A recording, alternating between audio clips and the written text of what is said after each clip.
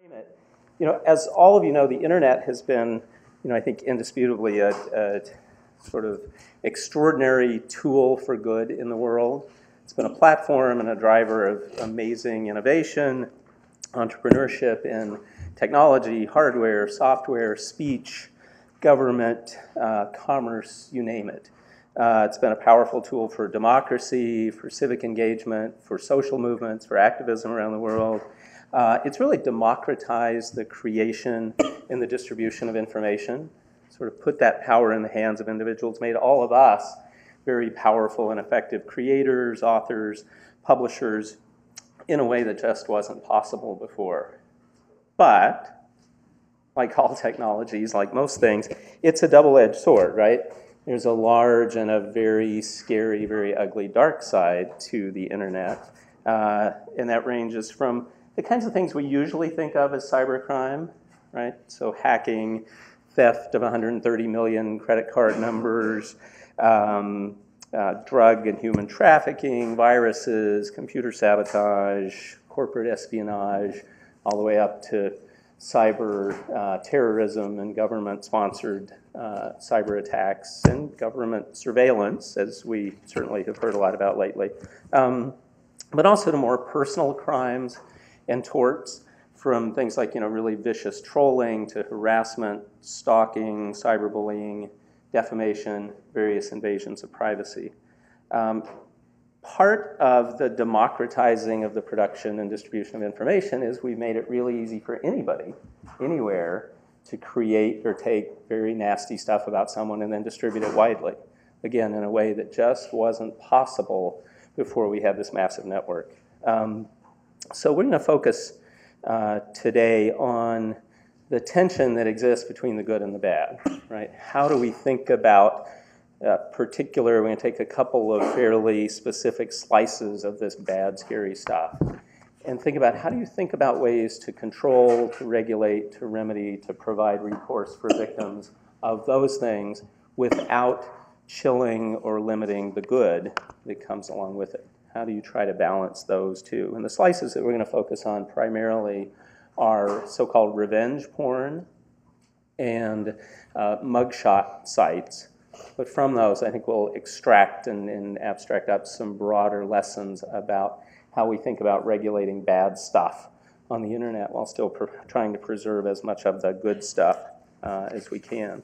So can't have a better panel, can't imagine a better panel to talk about these sorts of things. Let me introduce them quickly, even though their bios are in the program. I think it's useful just to hear who they are because they're so, I think, well suited to talk about exactly the sorts of things we're going to talk about today. So just working from my left to far left. Immediate left, Eric Goldman, many of you know, professor of law at Santa Clara Law School, director of Santa Clara's High-Tech Law Institute. Before Eric started teaching, he had a great career in private practice, was a transactional attorney at Cooley, and then had the distinction of being general counsel at ePinions.com. May it rest in peace for its recent disappearance.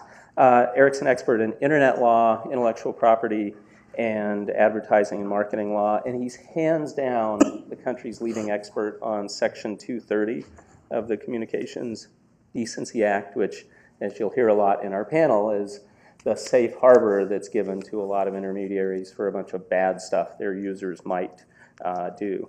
Eric also is one of the best-known legal bloggers. He has a blog called the Technology and Marketing Blog, which is really an absolute must-read for anybody in this area, and particularly focusing on Section 230, although much more broadly than that as well. But to Eric's left, we have Erica Johnstone, who's at Ritter, Costa, and Johnstone in San Francisco. She and her firm, I think, specialize in defending people who have been harmed online. Exactly the victims of exactly the kind of thing that we're talking about today. That includes defamation, harassment, invasion of the right to privacy, identity theft, and impersonation. She's also a co-founder, along with Colette Bogle, who some of you here know, of an organization and a website called Without Our Consent, which is a project that is dedicated to trying to educate individuals who are harmed by stuff about them online and also trying to empower people, give them the tools to fight back against those sorts of things.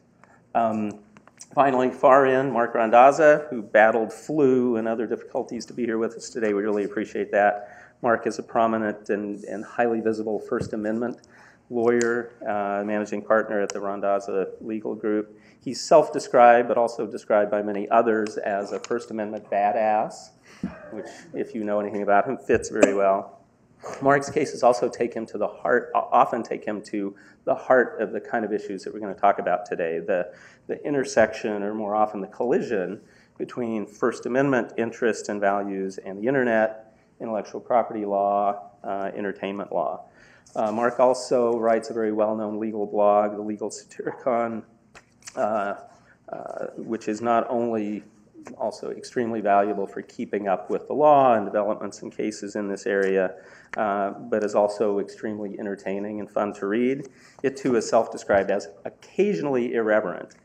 If you read it, I think you'd probably say it's more likely, often delightfully outrageous and extreme in the best possible ways. And as I expect you'll see today, Marc is one of the most sort of colorful and passionate advocates for free speech online, First Amendment, and yet proper restrictions in the appropriate context. So, that said, couldn't be happier with the panel. Have such a great group to talk about the things we're going to talk about today. Let's start by talking about revenge porn, and maybe and this is going to be totally conversational, so we'll have a lot of back and forth, and hopefully a lot of back and forth with you at the end in the form of questions. But maybe just to kick it off, Erica, could you just say a little bit about what, and I'd say revenge porn is an incredibly bad name for a really unfortunate phenomenon. I wish we had a better name for it. I do. Oh, good. Okay. So give us your better name, and just let's sort of set the stage by talking about what it is. Well, thank you for the invitation to be here today. I'm grateful to be able to speak with you and my fellow panelists about this issue. I think there's a lot of stuff that we can agree on. One is our commitment to free speech and free discourse and creative expression and self-actualization and truth and political speech as values that we are all committed to. I think we can also agree that revenge porn is evil. What we disagree on is what we should then do about that. So what I want to say is, the internet is amazing. I think the Pope said it was a gift from God, and it is that amazing, right? But it's also run by humans, and humans can be very evil to each other. And so part of the law in protecting those ideals that we cherish is that the law might have a place in protecting people so that we're not valuing the speech of abusers 100%, but we're actually creating an environment that looks more like the America we believe we are rather than some repressive regime. So what I want to do is talk about what is revenge porn, because I think it helps to humanize the issue rather than talk about it as an abstract. And so this is how it works. The first thing the perpetrator does is obtain intimate images of the victim in the victim's most private moments. And there's a couple ways to do that. It can be the Nightmare X scenario, where you created sexual content within the privacy of a relationship for his or her eyes only. You break up, one person hates the other, and in fact, hates that person so much that he's going to rob her of her sexual autonomy and force her into the non-consensual porn trade. The next is where consent cannot be given, because we see this with underage sexting where they cannot consent, and also sexual abuse and intoxication. An example of this is the Rita Parsons, where she was sexually assaulted at a teen party. The assault was documented, photographed, and then not only is the original assault so traumatic, but then every image that is then circulated thereafter you can never take down, and it's this relentless hounding of the most terrible and humiliating moment of your life that then defines you, and she committed suicide. There's also Peeping Tom, which some of you may remember the Tyler Clementi story, where Tyler and his roommate, Darun Ravi, were freshmen at Rutgers, and Tyler had an encounter with another man. Darun wanted to be a big man on campus, and so he filmed this and then live streamed it over Twitter and created this party to out his roommate. Tyler also committed suicide. Then there's hacking, which we've seen with Miss Teen USA, where someone will take over your webcam and take photos and videos of you in your most private moments, and you don't even know that you're being watched. So there's a lot of ways that intimate content is created, which is why revenge porn is a misnomer, because it's not always about some nightmare ex. A lot of times it's consent, it's peeping toms, it's hacking. There's an industry that is based on human misery of this kind. So then what happens is the perpetrator hides behind the anonymity of the internet. There are 40 sites that are fully or partially devoted to revenge porn, and there are 800 porn sites that are known to host revenge porn. These numbers are from DMCA Defender. So the perpetrator will go online and create profiles in the victim's name using his or her identification and then upload that intimate content. Then the operators of the revenge porn websites will develop, solicit, advertise, and profit from the revenge porn and then claim Section 230 immunity, which is kind of a gray area that's being litigated right now, is whether they are actually covered by Section 230, because there's an argument that they are responsible for the creation or development of what is unlawful about their site. And then the search engines crawl the websites and create an index so that when you Google the victim's name, you get endless pages of non-consensual porn search results, so it goes viral. And they are most likely immune from liability because they cannot be held responsible for speech by third parties. So what you have at the end of the day is a site like now defunct Is Anyone Up that got 300,000 to 350,000 views a day. That is 4 to 5 Super Bowl stadiums full of strangers jeering at a naked, humiliated victim for sexual entertainment and sport, which is why some advocates of revenge porn see this in a class like rape and domestic violence and sexual harassment, that it violates our commitment to equality. So that's what I say. When we talk about revenge porn, that's the scenario. The Super Bowl, naked, humiliated victim jeering for sport is what it looks like in reality. Erica, you promised us an alternative term. Non-consensual porn. I think that's helpful, actually. I prefer that term myself because the revenge aspect is really only one scenario, and there's such a wide range of alternative scenarios, each of which may have the same consequence for the victim. So, was the depiction created with consent, or and there's a wide range of scenarios where it isn't, where it's a surreptitious video, for example. I think you may have implied that in one of yours. Or it's the remote webcam that's turned on. And then was it disseminated or shared with consent? And then what was the expectation of that sharing? So it could be it was shared with the expectation it would go to one person only, but then that expectation is vitiated. And so, the consent pieces are at multiple stages of the distribution, from creation to distribution. And focus on the revenge piece, I think, actually really stylizes it too much. Agreed. Yeah, and even revenge almost has this implication, and maybe just to me because I'm Sicilian, but as a positive thing. Don't cross Marc. That they must have done something. It almost starts the conversation with she or he did something to get here, whether it's actionable or not. And so far, I've only found one victim who did. I mean, I've gotten calls from lots of people who've done this, but the one that really sticks out that I can tell and we can laugh about was a woman. There was a whole series of pictures of her doing really unspeakable things with a gas pump. Just leave it at that, Eric. Stay confused. I've seen a lot of bad things, so this will just go in that things category. I can't unsee. I'm going to need a hug. But she's, this is on a highway out in the middle of, anybody could have driven by, and a whole series of pictures of her being very creative with a refueling station. I had to tell her, what do you want me to do? I mean, you were doing this in plain view, out in the wide open.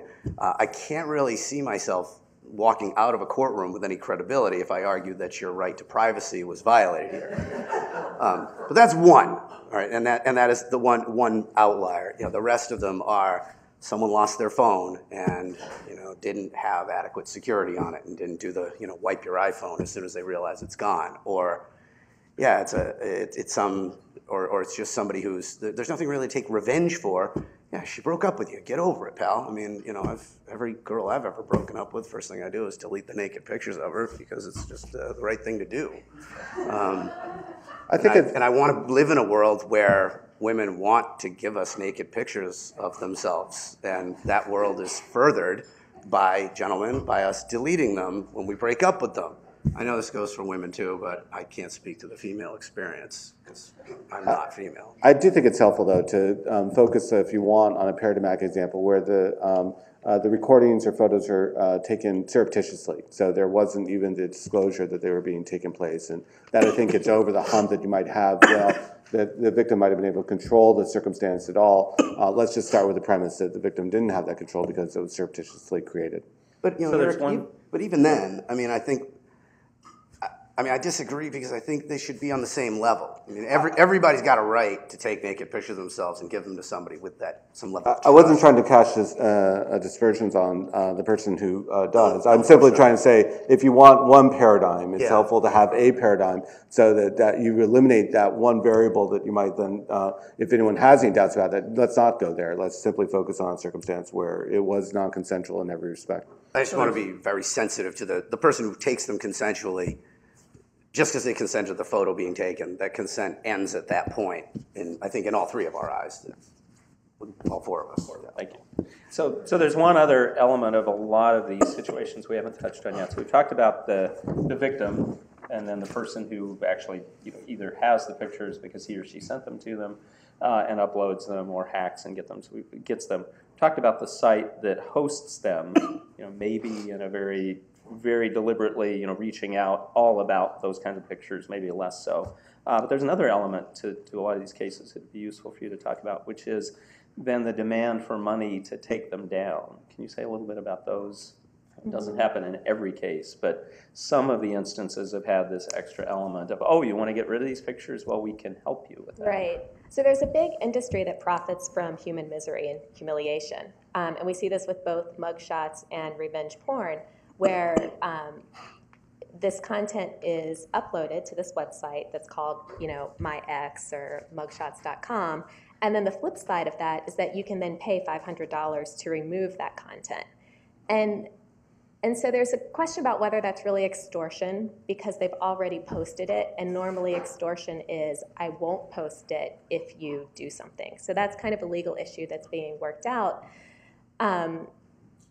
And I think that there's some moral culpability with extortion, but as a practical matter, I would much rather deal with a site that extorts than one that doesn't because it is a practical solution to getting the content down.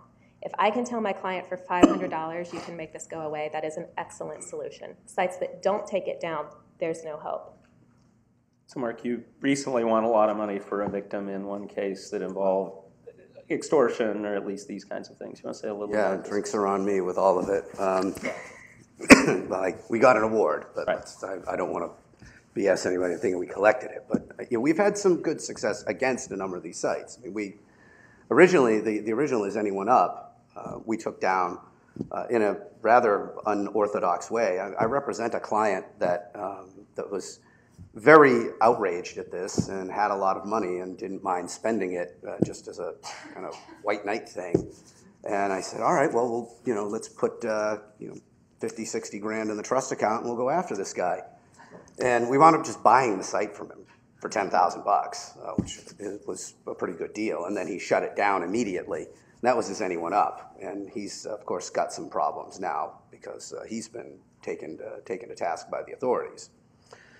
Immediately thereafter, a bunch of sites sprung up to be just like it, including Is Anybody Down?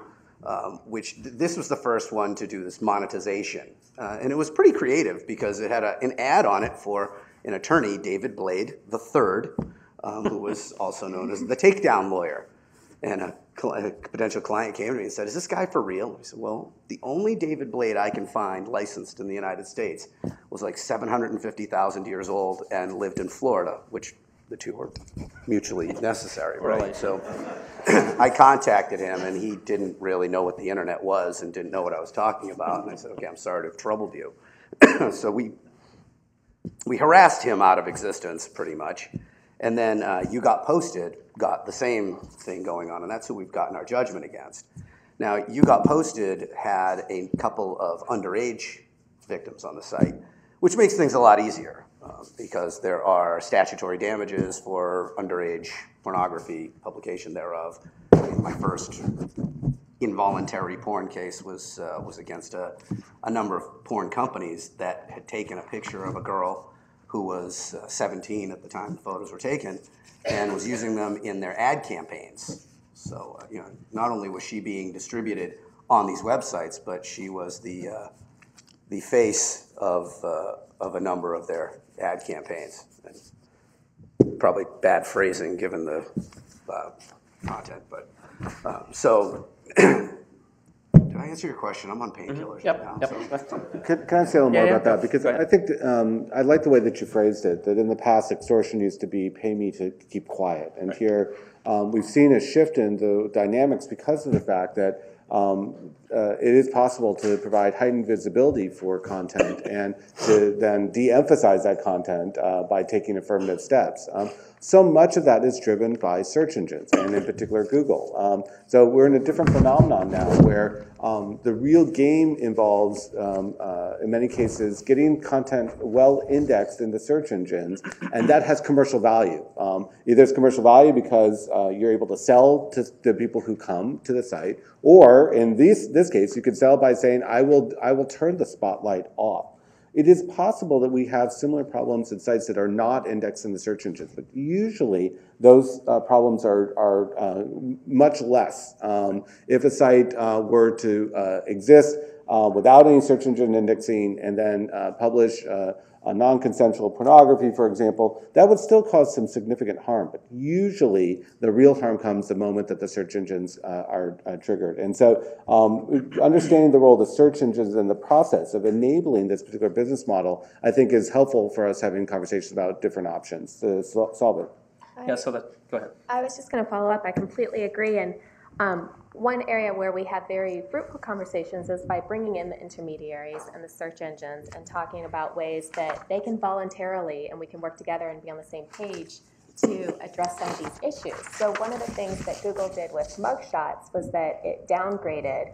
It found this conduct morally reprehensible, especially when it was extortionate. And so Google controls the volume, right? It can turn the volume up on speech or down. There's only 30 odd things that will be on the first page of search results, and Google decides what it is.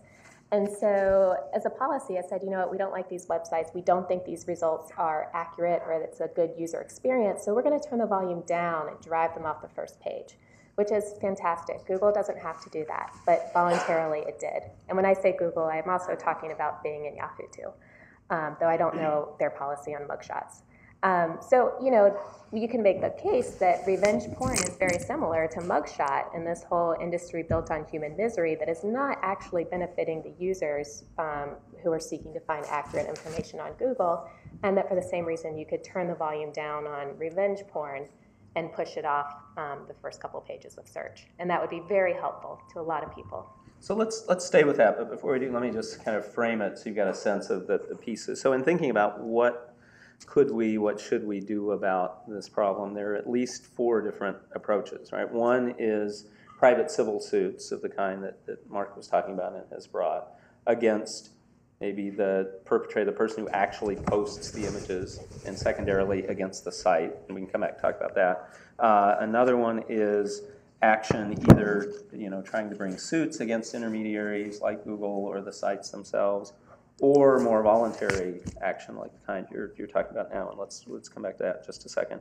The third is criminal liability, right? So we've seen this in a few cases now. We can talk about those where the authorities actually prosecute either or both the person who uploaded and posted the images or maybe the site that's hosting them. And there are both some cases and some proposed legislation. And then finally, more creative ways to try to take the content down, particularly trying to use copyright as a way to effectuate takedowns. So we've got at least 4 different ways. Trying to use the position and the ability of intermediaries is one of those. So just so we're all clear, why is it, you talked about this as sort of a voluntary thing for Google to do. why couldn't you force, leave copyright out for a minute, why can't we force Google to do this? Why can't we say, look, you're hosting, I mean, you're pointing to, you as a search engine are directing people to this bad, potentially illegal conduct. I'm going to sue you for that. Eric, do you want to talk about Eric's Section 230? heart and soul of Eric's work. It's good to get out on the table. Well, I mean, I think it's really helpful. So let's start with the idea that there's a bad actor. And we're going to start with them as the foundation for the rest of the discussion. And then we're going to layer on the potential other bad actors. And especially when we talk about criminal law, we were talking about these people have engaged in such bad actions that we're going to punish them by criminal sanctions. But even civil sanctions could be significant and are a vote about what our society tolerates. So we're now going to start with the premise there's a bad actor, and for now I'm going to call that person the uploader, the person who uploads content that is non-consensual pornography. But it could be, in fact, any of the other things we're talking about. We might say the bad actor is the person who uploads the mugshot site under the particular regime that they have, or we could talk about the person who uploads a defamatory review to Ripoff Report. In my mind, the answers would be potentially the same for all of these categories of content. The question we have is, who else should we be liable? And the way that I tell my students is think like a plaintiff. Once you find one bad actor, congratulations. Keep going. And keep finding as many people as you can squeeze to make you do what you want them to do. Now, when we start talking those terms, when we're talking about content being published online, I hope you're starting to say, wait a minute. I'm not sure I really want us to start thinking about who else can we squeeze, who else can we put under our thumb because of the legal rights that have been created, usually either under this category that they're criminal sanctions, that we want to throw these people in jail or otherwise subject to the social appropriation of having done something so wrong, or civil liability. We want to put these people and take cash out of their pocket and put it in ours. And so we need to be thoughtful about when we build these layers, these stacks of liability, how far are we going to take that? In the copyright context, if you remember the debates over SOPA and PIPA, for example, there was debates about, we want to take it not only to the person who uploads copyright infringement material, we want to take it to their service provider, and the service providers to their service provider. And the way I talked about it to my students, I said, ultimately, you are responsible for copyright infringement of everyone else in the world because you have some financial web of connection to every other person in society. And if we're going to follow the money or go up the chain, in the end, where do we stop? So let's start with the upload of mugshots, in non-consensual pornography, defamatory reviews on Ripoff Report. There's the site that hosts that content. These are people who've created a technology platform that allows the uploader to reach a broader audience. Then we could say there's the people who might be the hosts of the hosts. These might be the people who provide back-end services to the person who hosts that. There might be the people who move the money, who provide the financial service processing. That allows the person to monetize, whether it's the uploader, the web host hosts, it's the money provider. And then you can go up further stream. There's the power company, there's the telecommunication services, the internet access, there's the landlord. Who of all these people are we going to put on the stack? Congress in 1996 actually answered this question really cleanly. They said, and I'm going to summarize in my words, they said, that if you have a bad actor that is publishing content online, no one else is responsible for it. It's actually really clean. We don't build this stack of liability and work all the way up the chain. We don't ever ask that question at all. We find the bad actor who is the one who is responsible for originating that content, and then we say they are accountable, nobody else is. And with that kind of model, it's proven to be a nice bright line rule. You're familiar with the policy discussions about rules versus standards and the benefits of each. Here we have a bright line rule. Who else is responsible beyond the uploader? The answer should be under Section 230, no one. And then we start to see whether we actually like that policy, whether we think that's a good policy. Does Google need to cut off the mugshot sites or the revenge porn sites or the ripoff report? The Section 230 says they're not responsible, period. We just end the story right there. Then we'd say, does that mean that they will do nothing? We already heard. The answer is yes, they will do things, even though they're not legally compelled to do so. They have other incentives beyond the simple mitigation of legal obligations in order to intervene when they think appropriate. So the Section 230 has shifted the discussion from search engines, web hosts, internet access providers, and all the other service providers to the bad actor from thinking about what must they do because they might be thrown in jail or because they might be writing a large check to a plaintiff into what do I need to do in order to run my business appropriately as I see it. There are 3 exceptions to Section 230's otherwise bright line rule. We're going to ignore one of them, although it could come up, the Electronic Communications Privacy Act. We heard some discussion about that. If you understood it from that discussion, kudos to you. I've said it for years. I don't understand it. And I don't know how it applies in this context.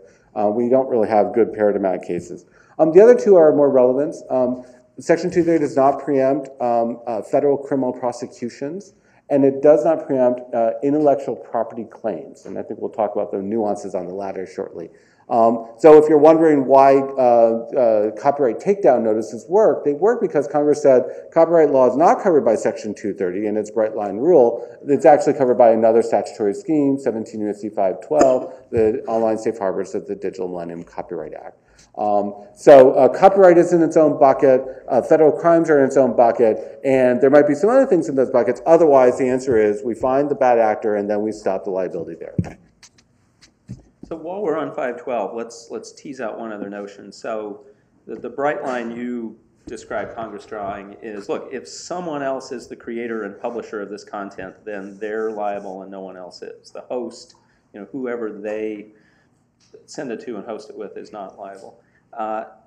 In a very small handful of cases, intermediaries have lost that protection, right? There are, at least in theory, things that an intermediary could do to sort of lose the protection that might be relevant in some non-consensual porn cases. Talk about that and how limited that is. Yeah, I mean, there really are very limited exceptions where it was what I call paradigmatic Section 230 case, where the defendant was a service provider to a publisher of content. One of the classic reasons why Section 230 is denied is because the defendant argues that they should be immunized for their own words that they chose. And that just isn't what Section 230 was designed to cover. If they originate the content, they should be responsible. We have some gray areas around how websites market themselves. So if a website adopts a marketing language that is then rendered inconsistent by what users are doing, there are a number of cases that Section 230 applies, but there's some other situations where Section 230 might not. So, for example, in FTC land, the FTC simply lives in a world where Section 230 doesn't exist because they say, you marketed your site in the following way, that deceived consumers. I don't care what happened about your relationship with your users. And then beyond that, the flagship example or exception to Section 230 is a case that came out in 2008 from the Ninth Circuit called the Roommates.com case. And the Roommates.com case is confusing because it was defectively drafted. It had 2 separate holdings, and those 2 holdings lead to inconsistent results. And so when lower courts or other courts are trying to interpret the Roommates.com opinion, they have 2 different holdings they can choose from. They can choose from holding A or holding B. Holding A is incredibly narrow. It says that unless a website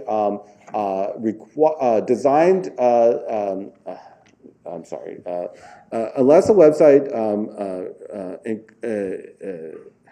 help me out, I didn't prepare this note. Required the input of illegal content or encourage the illegal content through some specific things that they did, they would not be liable for that. Most courts, about 3/4 of the opinions that have cited Roommates.com have said that's the only basis on which there's an exclusion from the Section 230. So about 3/4 of the citations to Roommates.com is for the defense. It actually is, this was a narrowing of any exclusions.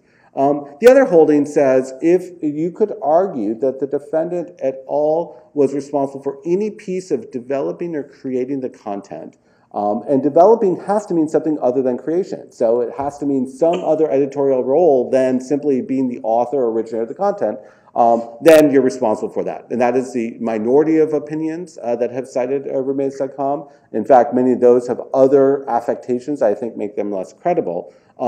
the flagship case that has been the other exclusion, how can I get around roommates, the Section 230 immunity, is actually, in the vast majority of cases, proven to be a boon for the defense. So in this context, the argument would be, and Erica, I'm curious whether you've made this argument or at least thought about how you could, for a site, a sort of revenge porn site that is essentially all about that basically, does everything to encourage people to, upload things that they know they shouldn't, upload things that were shared in an intimate setting, just is all about, in language and purpose and everything else, really encouraging people to do it. You could make an argument, though probably not winning in most courts, that that's going far enough into creating or developing content. Some of the cases are easier where it looks like an independent site, but in the case of Is Anyone Up, I think part of what was going on there was the owner of the site was in fact posting some of the things himself and paying someone to hack into people's computers to steal intimate photos and then post them. So that's easy, right? Then you're no longer the intermediary. Then some were paying a bounty for, they'd get a picture and then they'd publish it and say, if anybody knows who she is or he is, any personal information you have about them, they would pay for that. That clearly jumps outside of Section 230. Would you agree? I'm sorry, I just was facing. Paying for content does not preclude Section 230 immunity for the content that was acquired. And we have a pretty good list of cases that have concluded that. I would have thought so, but I got the guru here. I want to make sure that he agrees That was actually an early case. That goes back to the Blumenthal versus Drudge case from 1998. So we have a history of over 15 years of cases saying that. I like it when the oracle thinks I'm right. Yeah, one might be able to fashion a new argument that if you're paying for, very explicitly for illegal content, and here's a bounty for uploading images that the person has not authorized and don't want to, could at least argue that goes beyond. I don't know if that carries the day. Yeah, and we have an example about that. That was the AccuSearch case that came from the 10th Circuit, where it was this resale of pretexted phone records online. So someone say, I want to go and get phone records of somebody, and they would pay an intermediary who would then pay somebody to go out and actually pretext the telephone company and say, I need my phone records, even though it wasn't really me. And the 10th Circuit said that the retailer in that chain couldn't claim Section 230 for having resold the report. So in that case, there was actually a payment mechanism here where they were paying for these pretexted phone records, but it didn't help or was not covered by Section 230. I think that case would remain controversial. It was predicated on the minority ruling of roommates.com. So there's a bunch of cases that have simply, since then, have suggested that they don't read roommates.com the same way that the 10th Circuit did. So on the civil side, when I get a case and I'm looking for those defendants, the case against the perpetrator is a no-brainer. We have an endless number of laws that have been broken in revenge porn that we can use in a complaint. That's not the problem. It's that litigation is very expensive and the defendants have no assets. Then I think about, what about the website? And where Eric saw two buckets or two holes in Section 230, in my mind I have three holes. I have the one that is intellectual property, federal criminal law, and then I would also say that contents that are websites that are responsible in whole or in part for the creation or development of the content. And in my mind, revenge porn sites fall within that category, and you can make very strong arguments that they are not protected by Section 230. But at the end of the day, this is illusory because I don't have clients who can afford $100,000 to sue a revenge porn website for a judgment that he or she will never collect. So unless you have an attorney like Marc, who spends hundreds of free hours a year doing this for people, and he's the only attorney in the country I know who does this, then this is all an academic point. So let's go back to what started us on the 230 detour, which is an important one because it sort of is the foundation for a lot of what we'll talk about. But let's go back to the role of search engines and Google and so on. You described something Google has voluntarily done, right? Couldn't be forced to do this, but voluntarily sort of pushed down the ranking of mugshot websites. And we'll maybe talk about those near the end. Those are sites doing the same kind of thing. They essentially buy mugshots from police departments, public agencies, post them online, link to the person's picture, and then when someone Googles their name, what do they see? One of the top images is a mugshot and details of their arrest. And what do you know? There's a service where they can pay certain amount of money to make these things go away. So Google is dealing with that, lowering those in search results, but they're not doing it for revenge porn sites? Not to my knowledge. I'm not sure what their internal discussion is about that. I think there's some interest, but I haven't seen it in practice because I know that if you're posted on my X, it's still the first thing that shows up right now on search. So I'm curious what all of you think about sort of this kind of private, and we can start in this context and maybe broaden it, but I mean, this is essentially really private regulation or private enforcement, right? This is asking an extraordinarily powerful internet intermediary to take certain actions which will affect the ability of people to post things online. Maybe it's a good thing, but it will certainly affect that ability. How do we feel about them exercising that role in this context and then maybe more broadly? I think we assume that Google and other search engines are exercising their editorial discretion in deciding what search results that we see. That's why we use them, in fact, and why Google leapfrogs so many of the other search engines. They did a better job at reading our minds and figuring out what we might want to find. When it comes to some of the seedier sides of the internet, it is, I think, completely defensible for Google to decide that that's just not the kind of content they're going to be resourced to cover. And in fact, we rely upon them to screen out certain aspects of the internet. So for example, as you may know, they have a malware warning that they have sites that they include in their index, but they say, by clicking on this link, you have the risk of being exposed to malware. Do you really want to go there? We trust that Google will be looking out for our interests accordingly.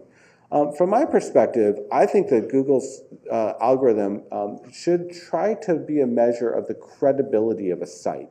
Is this a site that's credible? And the position I have is that when a site charges to remove for content, I find that site simply not credible. Their business model is totally misaligned with providing good, useful content to the rest of society. And so I keep hoping that Google will come up with an algorithm that reflects that particular aspect of the business model. It's not credible to me.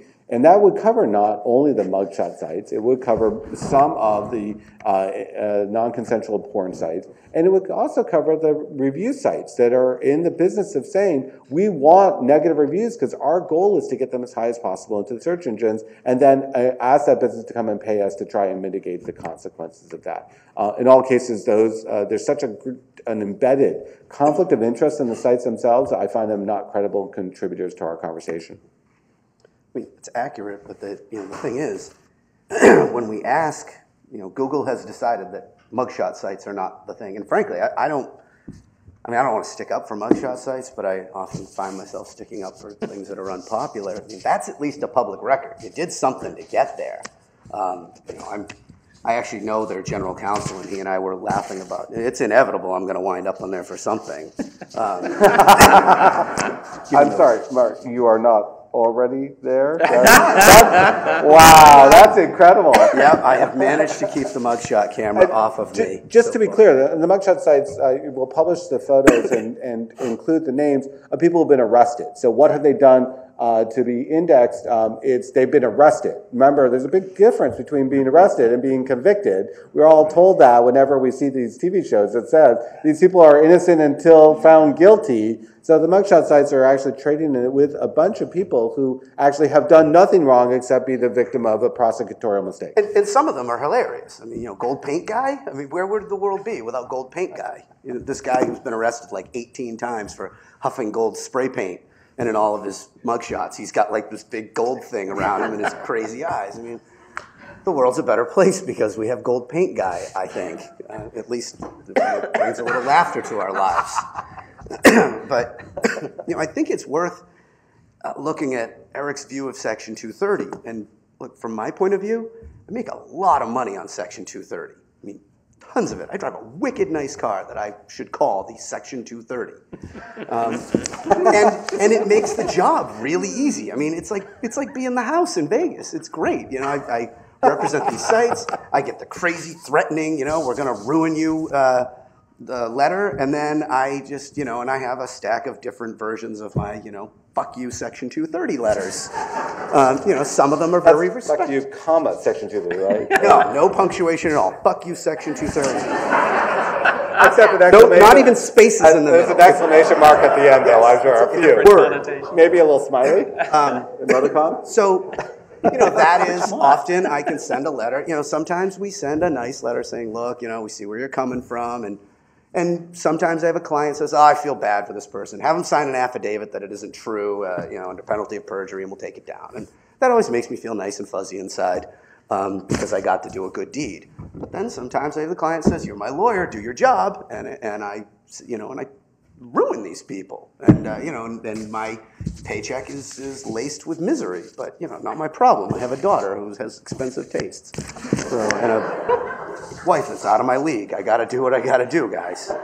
But even as somebody who is probably one of the prime financial beneficiaries of Section 230 in the country, I got to say, it maybe there should be less than that one line where we have it. Perhaps we tolerate that in the copyright context. We send a DMCA notice. You run this site. You are now on notice. Now you can say, we don't care. We're not taking it down, as Google did in the Garcia case, which I don't want to get into too much. But you can say, that's all right. I'll stand in the shoes of the original person. And I have clients who choose to do that very frequently. They said, nope, this is fair use. We're not going to take it down. Go ahead and sue us if you want. And then, hilarity ensues then. But why not have some kind of a standard where if you put this person on notice? Because the revenge porn sites so far, the one thing that has been their biggest problem is they've all been run by idiots. Right? I'm sure between the three of us, or even like a half of one of us drunk, we could tell you how to set up a perfect revenge porn site that would be completely protected by Section 230, and there's nothing anyone could ever do about it. So why not have a modification to Section 230? Maybe the time has come where if you're put on notice that something is violating somebody else's rights, you have a choice.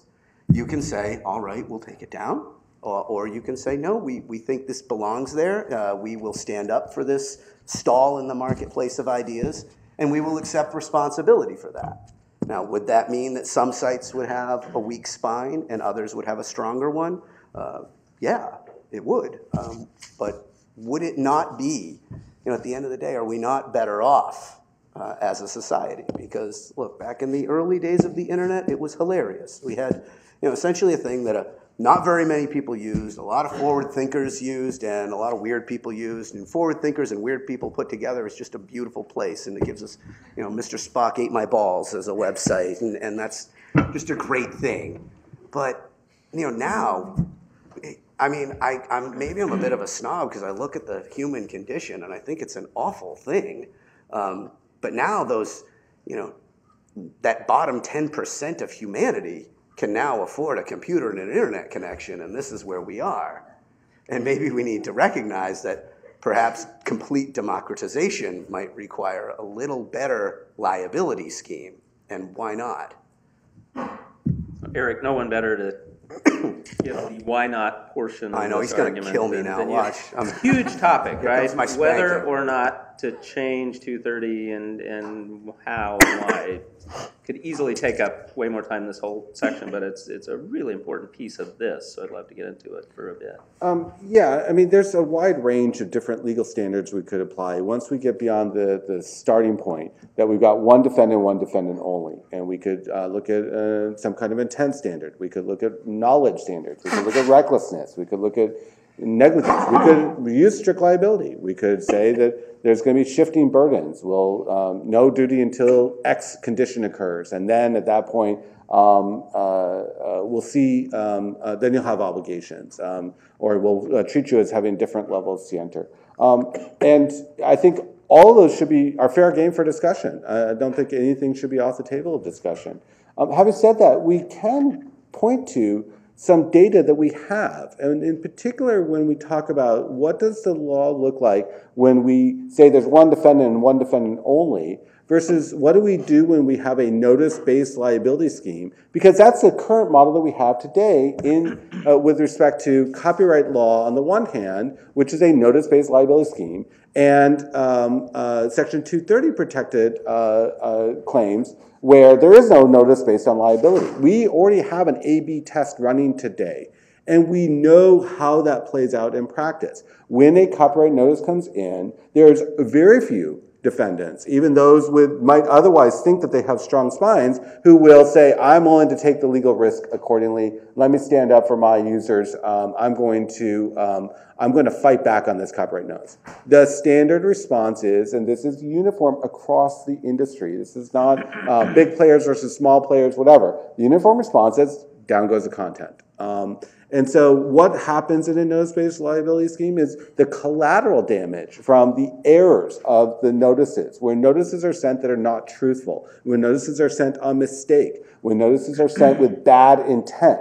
In all cases, the content that is targeted by the notice will come down. How do we know that? We've seen what happens in the copyright standpoint. Even when we have mistaken copyright notices, the content comes down, we try and sort it out after that. So why not have this? Because if we like the internet as providing all these social goods, we have to think about which of those social goods will not be provided.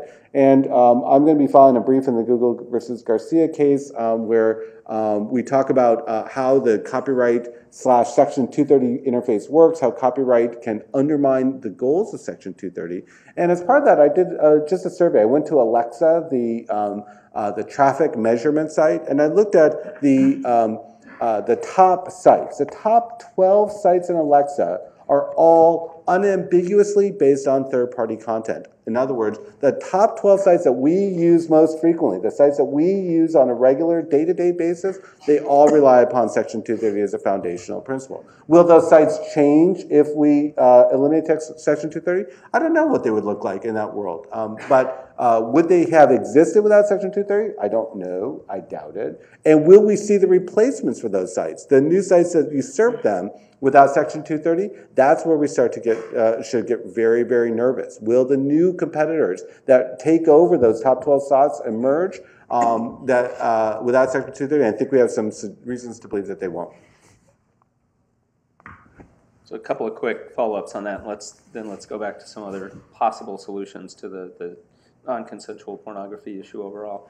So when people are talking about possible Section 230 reform and possible limitations to avoid sort of a free pass to so much of the bad stuff that happens, one approach sometimes is to say, look, let's identify very narrow, very specific examples. So let's say we'll define revenge porn.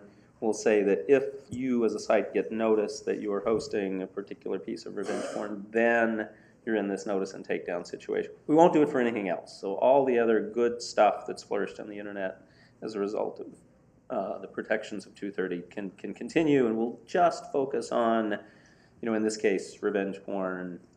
In another case, maybe something else. What's wrong with? I'm not comfortable with that, because then you're simply saying, because this is sexual content, there's this problem. I mean, you've got, there's a lot worse things to have published about you than these photos. I mean, the one example that always haunts me is anybody here familiar with the name Nikki Katsouris? Yeah, all right, somebody, yeah. By the expression on your face, you probably feel the same way. This was a girl who crashed her father's Porsche while she had a significant amount of cocaine in her system. The photographs from the scene were absolutely gruesome. If you ever have an opportunity to see them, do not look at them. They will make you cry or vomit. If they don't, you need to see a shrink. And when these got out, people published them. Not only do they publish them, but they published them again and again and again, and sent them to her family and to her dad with messages saying, hi, Daddy, here I am. I mean, it was just, I can't think of anything that I've ever seen that's more abusive than that. And so, I don't want to see it tailored to just this, because, as somebody who sticks up for adult entertainment companies a lot, I believe sexual expression should not have a different standard. I think what we need to look at is the intermediary benefiting from the harm? And I think, and I don't think they should be on the hook just because they are benefiting. I think there is some very strong logic to saying, hey, I didn't do it. It's not my fault. I'm not liable. And I think that Section 230 served a very good purpose back 10, 15 years ago. But it doesn't.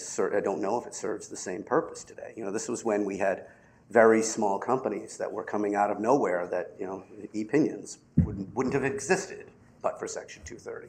But back then, when you were working on a door that they had to saw a piece of it off, I love that story. This is a shoestring operation that could have blown up into the next Google, and frankly, it did quite well for a long time. Now the Section 230 beneficiaries, I have bigger lobbying money than Hollywood. Now the Section 230 beneficiaries are Google and Facebook and companies that really don't necessarily need our help. And it's awfully nice to hear that they're willing to downgrade mugshot sites, but so we still have companies out there that say we don't care, and then we have Google. Good luck getting them to also do this for revenge porn. It'd be nice, but I don't know how long you've been beating your head against that wall. Years. Okay, so until your skull cracks, you could be doing that, and isn't it time? In the domain name registrar space. Domain name registrars are not liable for trademark infringements in domain name registrations if they have a reasonable dispute resolution policy. And that reasonable has always meant using the UDRP. There's a default, and not a single domain name registrar is liable. We have the DMCA system, which I agree with Eric. There have been massive abuses of it.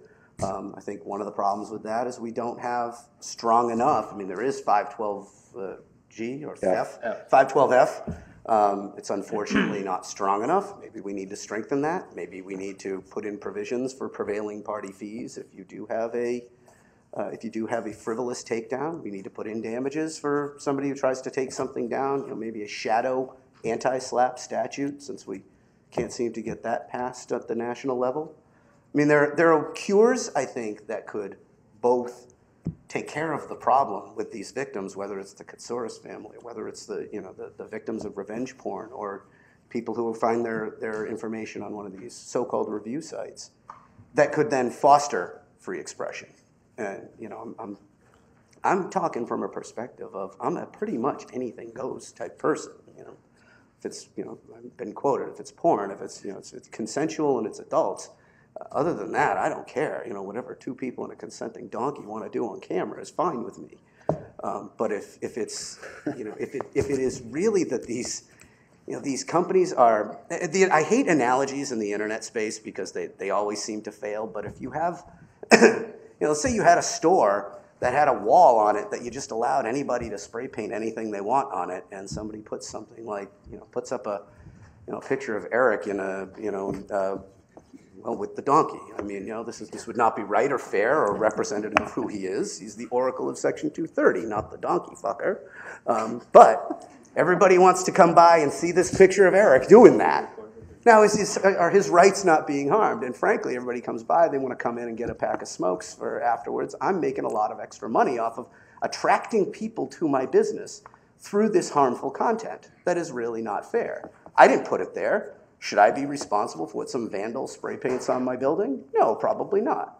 But if Eric comes by and says, dude, that's not cool, and I say, Section 230, well, Eric ought to take a swing at me there, either physically or legally. And that's what I feel, at least about Section 230 reform. There should be the person who's really benefiting from this immunity should also buy a little bit of responsibility that isn't just, if we feel like it, we'll get around to it. Eric, you want a last set of words on this beyond the specific example? I'll make a personal request to Marc. Maybe you could retire that analogy. I'm not sure about that one.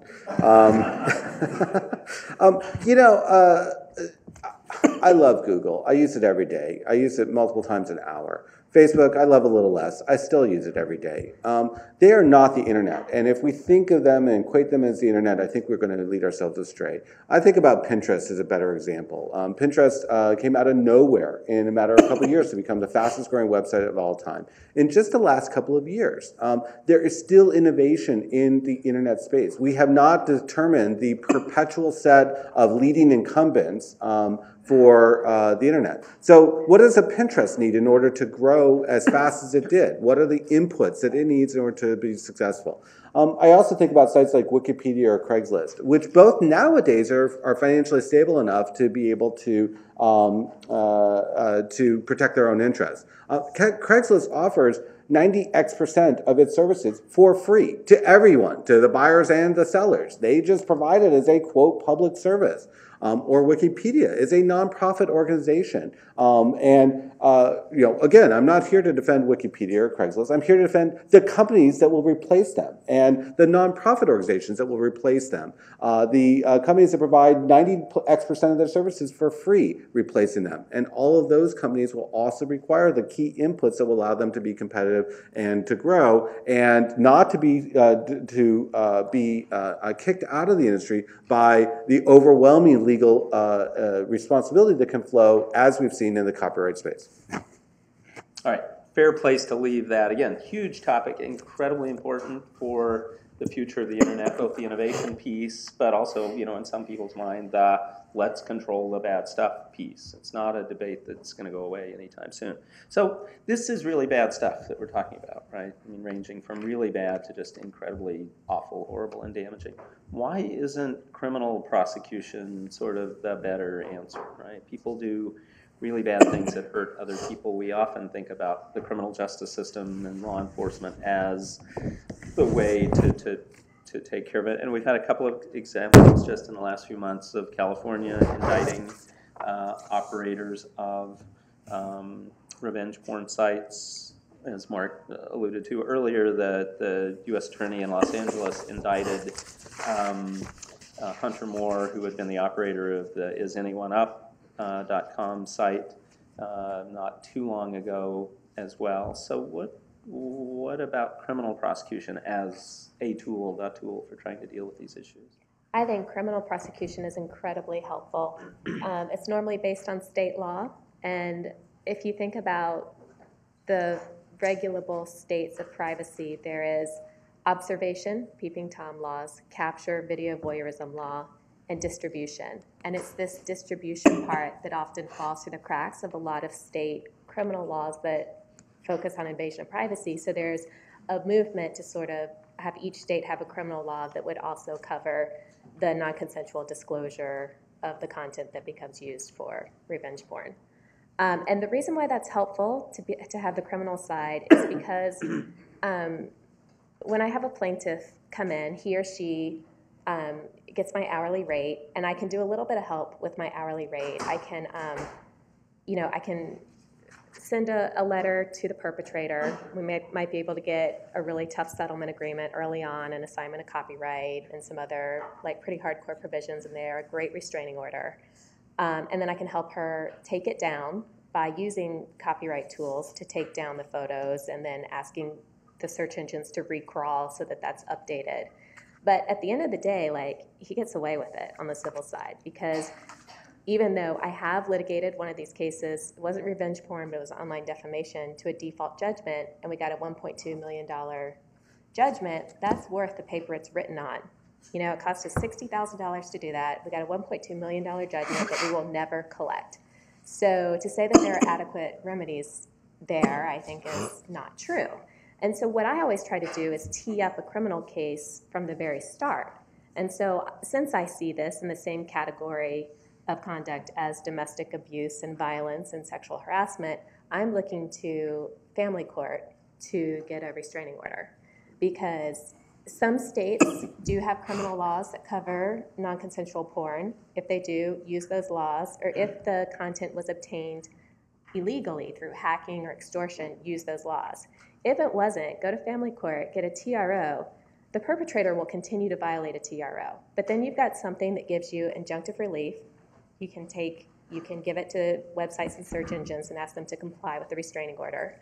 And also, violation of a restraining order is at least a misdemeanor. And at that point, the perpetrator can just dig his own hole, depending on how much he wants to go beyond violating the restraining order. And so the only thing that scares these defendants is the threat of a restraining order or criminal penalties. And we know that civil deterrence has not been that effective because of the explosion in this industry. I mean, it's almost quaint to think back to what I was dealing with in 2009 before there were revenge porn websites. So there's like a nostalgia that was so easy. And I mean, now you look at it and there's been no deterrence. I'm not a fan of using the criminal law for this. And we respectfully disagree on it. I mean, as much of a firebrand as I am against the practice, I guess I want to think back to, I look at a lot of the perpetrators of this, and yeah, they're idiots. A lot of them are adolescent idiots. If I think about my own adolescent mistakes, luckily they're all just broken bones and gunshot wounds and things like that I still feel aches to this day. But, most of let's just look at the revenge element people here. Most of these are people who are dealing very poorly with a very strong emotional situation. And some, dumbass 16-year-old girl posting naked pictures of her ex-boyfriend on a site, should she wind up looking at criminal prosecution for that? And if we look at how child pornography laws, once we made an exception for that as a criminal matter, look at how that has now come home to roost. And we have children, kids who are underage. Yes, the second they take that picture, they are child pornographers. Even if they might live in, there's some places where you can get married at 16. Two people get married. Take a picture of each other on their wedding night. That is now child pornography. There are boyfriends and girlfriends. There's a girl in Pennsylvania who's facing prison time. There's kids in Florida that my former partners represented who face a lifetime, who actually is spending a lifetime on the sex offender registry because he sent out a picture of his girlfriend who was underage. I mean, I don't know if you know what that means in a place like Florida, but like in Miami, there is only one place a registered sex offender can live, and that is under the Julia Tuttle Causeway Bridge. So there's a little camp of sex offenders that live there. I am all for using civil liability because it measures, as I think Eric put it in a way I really liked, that it's sort of, we vote on how much damage has been done and what it's going to cost and how we're going to remedy that. But the law is such a blunt, criminal law is such a blunt instrument. It's either on or off, and once it's on, the weight of the state is upon you. And I just don't think that in the country that has the most people in prison per capita, or maybe population-wise, I don't know how that statistic goes, but we have way too many people in prison as it is. Do we really want to put people in prison for this? Now, I understand how the victims feel. I hear them on the phone when they call me crying, saying, "Can you help me?" And but also getting prosecutors to care, just as a practical element, getting a prosecutor to care. I mean, if it's you call them up and say there's like 5 underage kids drinking down the street, they'll send in a SWAT team. But you've got. If I called up a prosecutor and said, "Yeah, I got this 35-year-old woman here who her ex-husband's posting naked pictures of her on the internet," I'm going to run into blue line of bros that aren't really going to care. Even when I can get a prosecutor on the line. I mean, I've got friends that I went to law school with who are in the cybercrimes divisions of various U.S. attorneys' offices, and I tried to get them to care about my underage victims. I said, "Look, I'm not going to come to you just with somebody who's naked on the internet. I've got child pornography here." And it's like, well, what's she doing in the picture? And it's not that they're assholes. I mean, they've got, how many people can they go after? Okay, that's just not enough of a priority. And I can respect that because, the first one I did for an underage victim, I contacted an FBI agent that I have some contact with, and I said, "Look, I want to make sure that this is all done right and that we've got the photos documented because, I don't know if you know this, but I can't even possess them as her lawyer. In fact, if I were defending a criminal case, you can't even possess the images as part of the criminal defense." And I said, and by the way, please do not, this victim is 17 years and 10 months old in the pictures. Please do not devote your resources to this, because I'm sure there's some 8-year-old chained up in a basement that would much rather you not spend 5 minutes away from her case. And when you put all that into the mix, I'm just really uncomfortable with using it. I think it'll wind up being used very selectively, very minimally, and then very devastatingly when, I think we could put a little bit of upstream pressure and get the same thing done. And remember, we put that guy in jail. Guy does this, we put him in jail. That doesn't make the pictures go away. It just puts the guy in jail. And will that deter the next person? Yeah, it'll deter some people, but the guy that finds the phone in the bar that somebody left on a stool at the end of the night and says, I got all these pictures, uses that very phone to upload them, you aren't ever going to catch him. And the crafty ex-boyfriend, you aren't ever going to catch him, because, I can think of how I'd get away with it if I were to do it. I'll throw my phone down the subway platform and say, I don't know, my phone went missing. I didn't mean for that to happen. There, end of prosecution. I think it's a noble effort. It certainly, I respect it deeply, because it's trying to cause this bad thing to stop, but the instrument scares the living daylights out of me. Eric, do you have a general reaction to the use of criminal? And then Eric, I would love to hear your response. Yeah, again, I start with the idea. We've got a principal bad actor, the uploader, and then we've got everyone else around him. With respect to the uploader, whether they should be covered by criminal law or not is, I think, probably the wrong question. There are so many overlapping crimes today that would likely cover most uploaders that they simply are, the prosecutions are simply a function of prosecutorial discretion, whether prosecutors are going to choose to intervene on any particular case, especially where there's the true revenge element to it, where someone is deliberately trying to cause emotional distress or to hurt the life prospects of another person. We got crimes out the wazoo in those circumstances. And so, there's a wide range of menu options for prosecutors. Having said that, even then, we still want to be thoughtful. Is criminal law the right solution? And I think about the sexting by Anthony Weiner, the, at the time, candidate for New York mayor. So he is a politician who is a recidivist sexter. And the recipient of his sexting messages shared the images that he sent to her. She was disseminating involuntary pornography, non-consensual pornography. She was going outside the scope of the relationship to share it with the public at large. Had she not done that, on all likelihood, we would have simply refused to believe her. We said, this is a crackpot who's coming out and saying Anthony Weiner is a recidivist. But she had the evidence to prove her case in the court of popular opinion. The only possible way, I think, she would have been able to share that. Under many of the kinds of crimes that we've discussed, and certainly under any new crimes that we might consider, that's a situation that we have to be thoughtful about. You might say we don't need that particular piece of evidence in order to evaluate the legitimacy of Anthony Weiner's mayoral campaign. He had plenty of other reasons why he shot himself in the foot or whatever. But I will simply point out, to the extent that you say, yeah, let's just throw those bad boys in jail, we should be thoughtful about the full range of scenarios we're talking about. And there may be scenarios where, in fact, we don't want to simply treat the uploader as a criminal. There may be other legitimate considerations. Treating anyone else as a criminal becomes highly problematic at that point. When we talked about the consequences of a notice-based liability scheme, as we've seen in copyright law, the threat of criminal liability simply causes anyone else in the chain to become overreactive. They simply cannot tolerate the idea that their liberty is at stake for something else that they didn't actually control. And so, in my mind, the proper locus of any criminal discussion is at the uploader stage. It would need to be thoughtful in light of all the overlapping crimes that we have today, and making sure we have preserve enough room, and then make sure that we don't try and extend it beyond to anyone else, because that will distort a lot of socially beneficial behavior.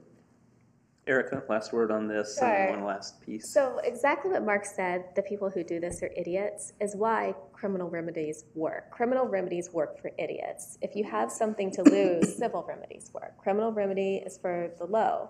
So in the same way that for a long time we didn't treat domestic abuse as a crime, well, you could say he's just an idiot. He just punched her. Like, what are you going to do? Send him to jail for that? Like, he's got to work, they're a family, it's just overlook it, right? And so I feel the same way with, then there's something that when the law steps in and leads, there's a shaming that like, okay, you know what? You can't punch your wife when you're angry with her. The law says that's wrong. And there are penalties that I care about. I don't want to be a criminal. And that, I think, is pretty effective deterrence, both the shaming and the signaling function that the law plays about what we're going to signal, what we're going to tolerate as a society. I also want to talk about the government getting involved. They're improving. But first I want to talk about the impact that this has on victims' lives, because when you're talking about do we want to criminalize this or not, you're asking, is this conduct that is so bad and harms society that society has a vested interest in criminalizing this conduct? Well, this is the harm. Victims are routinely threatened with sexual assault. They are stalked, harassed, they are fired from jobs, they're forced to change schools. Some victims have committed suicide. It destroys their intimate relationships, as well as their educational and employment opportunities. That's like pretty intense. It's the most catastrophic event that has happened in their lives to date. And we criminalize lots of things. We criminalize theft, criminalize ID theft, and that's easy because there's an exchange of money. But this has a value too. And so I think that there's a strong argument that criminal remedies are appropriate. And I actually think that this would be, I'm surprised I haven't heard more intermediaries weighing in on the criminal remedies against perpetrators, because to the extent that they can create the impression that there is a justice system that works between the plaintiff and the defendant on that level, then they actually don't have to get involved. The problem is that if there's nothing the plaintiff can do against the defendant, then people look to intermediaries because they're like the referee or the playground teacher to try to take some action. Let's do one last quick thing because we've referred to it a bunch of times, and then I want to save the last 8 or 10 minutes for questions. Everything we've talked about up to now is sort of punishing the perpetrators, maybe trying to get intermediaries to do something, mostly not about getting images taken down. And you've referred a couple of times, Erica, to using copyright as a tool to try to actually get the images removed as opposed to just punishing the person or the site that uploaded them. Can you say just a little bit about your efforts there? And then, Eric, I know you have strong views the other way on how copyright should play in. Revenge porn is a copyright issue because you have a photo and a video. And so a lot of times my clients, the plaintiffs, took the photo or the video because they're selfies. And so we already own the copyright, in which case we can send a takedown notice to the website and then to Google, letting them know that this content should be taken down at its source and that the index should be updated. If my client does not already own the copyright, we're usually in a position to get an assignment from the perpetrator, who is now in the picture. And through a written assignment, my client can then own the copyright. So copyright is a very effective tool because the intermediaries respond to it. It's the only thing where you don't get that FU Section 230 response. And so I use it. It's also got an international, it works internationally as well. You won't, I don't think somebody in a foreign country is going to be worried about getting prosecuted in the U.S., but through treaty obligations, sometimes copyright is stronger, at least in the European countries that I've worked in. Again, there are a couple of different ways this can play out. One is with the selfie, where the victim owns the copyright in the first instance. It's very neat. The different situations when it's taken by the perpetrator, they own it, but you, in one way or another, either convince them to give you copyright, or in some cases that Eric has written about, courts will actually order the transfer of the copyright in something as part of the court case. Eric, I know you have views the other way on this. Section 230 is such a bright line rule that we've seen a whole bunch of ways to figure out how to get around it. And so if you were to think about it as in an analogy sense, there's a hole in copyright that is available for plaintiffs to pursue. That's the hole in Section 230 that plaintiffs are eligible to pursue, and that's copyright. So we're seeing an enormous amount of pressure being put on the copyright exception to Section 230 because, as Erica said, it is the thing that will get intermediaries' attention when all other recourse has failed. And in a situation like the selfie situation, I don't even see that as a distortion of copyright law. That's pretty straightforward copyright law. When we have an assignment of copyright after it's been published, that is also a very straightforward application of copyright law. But it is ripe for misuse. And we are seeing examples where plaintiffs are misusing the assignment of copyright as a way of scrubbing legitimate, truthful, non-involuntary content from the internet. So, for example, let me try a different scenario on for you. Imagine the business is unhappy with a negative review that's been posted online. The business wants to scrub that review, not because it's untrue, but simply because it's harming their business. They want to staunch the bleeding of people choosing to go patronize their competitors or keeping their dollars. So one way to attack that review is to threaten the author, to say, author, I'm going to take your house. Author says, well, let's not do that. What's plan B? Plan B is just give me an assignment of copyright and we'll just settle everything. I'll be happy, you'll get to keep your house, and we'll go our separate ways. At that point then, we now have Section 230 has been wiped away as a protection for that review and for any intermediary, because then the author presents themselves to the business. So, while we might laud that approach in the revenge porn and voluntary porn context as a good solution to the problem, recognize that we will see other applications where it is not so legitimate, and that strikes me as a hole that we're going to have to address as a system-wide level, or else Section 230 effectively will become irrelevant. Final note: one area in which that happened that you were heavily responsible for dealing with was doctors that were requiring patients when they first came in to sign something that would in advance assign the copyright in any review they might write to the doctor. So if there was any negative review someone posted of the doctor could just use copyright to have it taken down. You would think that's some weird law professor hypothetical on exam. What if a business said to its customers, I will treat you and solve your, in this case, potentially life-threatening problems only if you give me the copyright in something that you haven't written to date. You'd say, that's just insane. That was a dominant industry in the medical community for a couple of years. All right, questions? All right, well, thank you. This has been a fascinating discussion. I really appreciate it.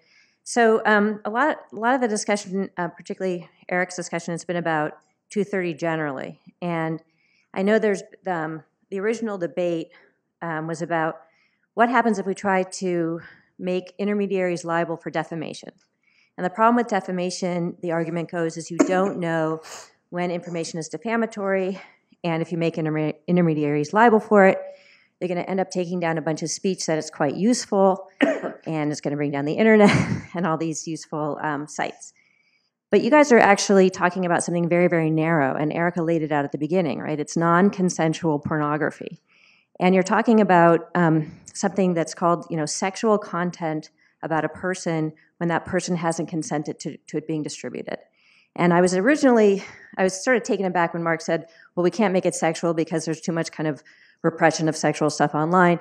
And then he added, if it's consensual, let it go. But this is non-consensual sexual content.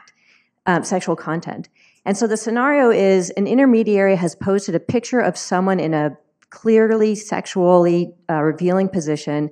That person notifies the intermediary, so no liability or action until they're notified, and says, that's a picture of me and I can prove it, and I haven't given consent, and you're distributing it. And at that point, the idea is the intermediary has to act and take it down. And in the completely analogous context of that's a picture for which I own the copyright, the intermediary has to take it down. But the question we're asking is, why shouldn't the law also extend to this other context called, it's a picture of me, it's my sexual, I'm in a sexual position, I'm sexually revealed, which we can define very clearly in the law, take it down. And I've heard a lot about, we're worried about meaningful, important First Amendment context, but I haven't heard why that shouldn't be the law. And so what I want to ask Erica and Marc is, do you think there's hope for some kind of a statute, maybe at the state levels? I know New Jersey has a statute. Do you think there's hope for more of those propagating? And if not, because I don't think we can ever expect Congress to do anything on 230, is the hope just that the courts will pull back on 230? So it's both sort of, what's the most promising avenue for reform? Where should I start?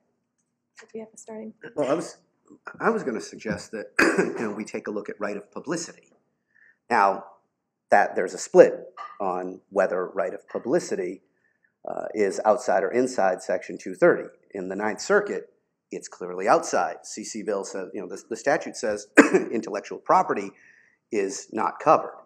The Ninth Circuit read the word federal into that phrase, which doesn't appear there, but it makes sense. I understand why they read that in there. It makes some sense that Congress wouldn't be doing that. But there was a case out of the District of New Hampshire where somebody was Doe versus Friend Finder Networks, where somebody put, if any of you are familiar with Adult Friend Finder, you don't have to raise your hand.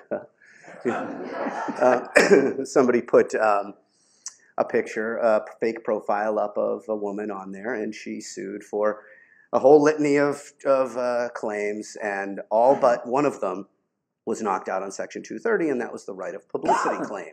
If you're using somebody's image, whether it's sexual or not, even if it's just a shot of their face, if you're using that for a commercial purpose, well, you don't have a right to do that. And perhaps that is the avenue, but that's only going to even theoretically work outside of the Ninth Circuit. That's been my suggestion when I've talked to legislators outside of the Ninth Circuit is just make sure that your right of publicity statute makes it clear that it's an intellectual property right, because in places like New York, right of publicity is a privacy right, not an intellectual property right. If you style it after New Hampshire, then you've got at least something there where you can say, look, it's outside of Section 230. The site itself is probably not going to be heavily liable, but at least liable enough that they might take it down. That might be one avenue that is maybe just a little easier to travel down. The other opening is with federal criminal law, and there's a federal law that's being drafted right now. I haven't read the text or anything. The trick with the federal criminal law is that you want to narrowly tailor it so that it goes after the perpetrators and ideally the revenge porn websites. And so the way you do that is you add the criminal mens rea so that it's intentional and knowing, and that sort of gives an out to the search engines. And what it means is that if you have this criminal law, Section 230 cannot be raised as a defense. Search engines have a zillion other defenses. They have like hundreds of criminal laws on the books, and they know how to deal with those. But this means that revenge porn websites would not be able to raise the Section 230 defense. Yeah, so I wanted to clarify on that because we talked a little bit about, things that we could do to perpetrators themselves, and you guys seem to be convinced that there's an array of things that we can do against perpetrators. So is the whole then, if we talk about CDA and the CDA applies so long as, it's not papering over basically federal criminal offenses, right? So, is the disconnect that the things that we do against perpetrators, none of those are federal? Right. The criminal remedies against perpetrators have been state so far, but there is this federal law that targets perpetrators and maybe arguably revenge porn websites.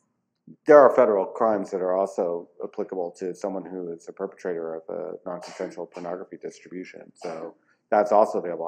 I can't think out of my head of a time when I've seen a federal criminal prosecution, but there are federal laws that also would overlap with the perpetrators. So to be clear, are the two fixes, one, to create a federal criminal offense for this kind of behavior, or two, to amend the CDA to include civil offenses? I think there's three things. There's what Marc and Eric were talking about tweaking Section 230. That's very controversial, and I don't know which direction that would go in. So then there's playing the holes of Section 230. which is pushing at the boundaries of copyright law, like in the Garcia v. Google case, or you'll probably see a number of new federal criminal laws in the coming years. And I think that those are sort of the ways to poke at Section 230 and the broad immunity that it grants. I mean, so I'm not sure I fully understood your question, but part of it is, though there might be an exception for federal crimes, that exception only applies if it's a criminal prosecution, not a civil claim based on the criminal law. And all these federal crimes will be subject to defenses like the First Amendment. So It's easy to say, let's just hold everyone accountable for everything, and there will be constitutional limits to an approach like that.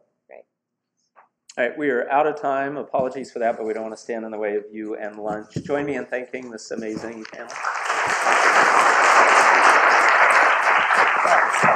That's really fun. I'm glad you can make it.